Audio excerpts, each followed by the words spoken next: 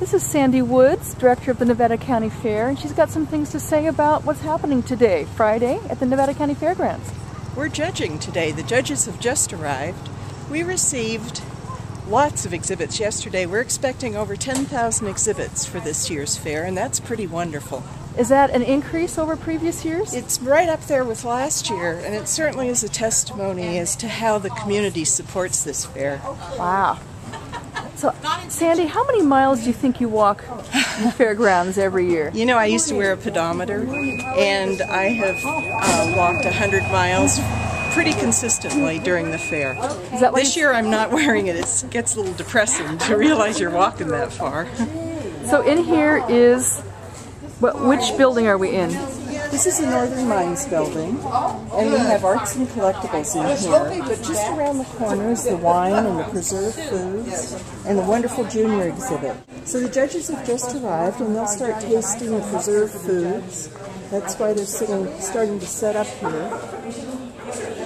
And they'll be looking at all the arts and collectibles. Look at the table here, Trina, of all of these preserves. You asked how many preserved foods? Isn't it fantastic? Tell us what we have here, Sandy. Well, they're canned pears and corn, peaches, string beans, tomatoes. Beautiful. Lots of jams. Hours and hours pickles. of work. Yeah, for sure. So the home wine competition, right? Noon Thursday at the Nevada County Fair. But I want to show you this exhibit, Trina. You know, we refurbished the former senior center and we named it Ponderosa Hall. And the senior center, or Ponderosa Hall, had all of these old chairs in it that we were going to throw away or donate to a worthy cause. And we decided, why don't we make them a competition in the fair?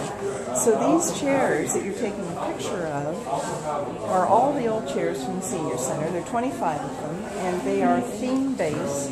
So the theme of the fair is rooted in tradition, and all these chairs have been decorated according to that theme. This is the arts and collectibles section of the fair, and here are some of the entries that you can see when the fair starts on Wednesday. And what are these ladies doing over here? They've started judging. So the lady who's sitting down, Mrs. Mitchell, is judging the beadwork right now. So she has a clerk working with her, and then the other lady, Sue, will be helping with the displaying of the items. Look at these. Yeah.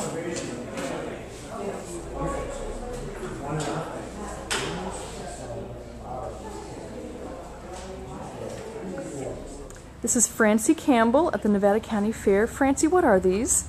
These are our trees for our gate for our Rooted in Tradition fair. We have, this will be ground art at our gate number 1. We have other art that will be going up on the roofs of buildings. We were assisted by Pam Hodges. She is a set designer for the theater, and she helped us learn how to dye the bags and make the trees.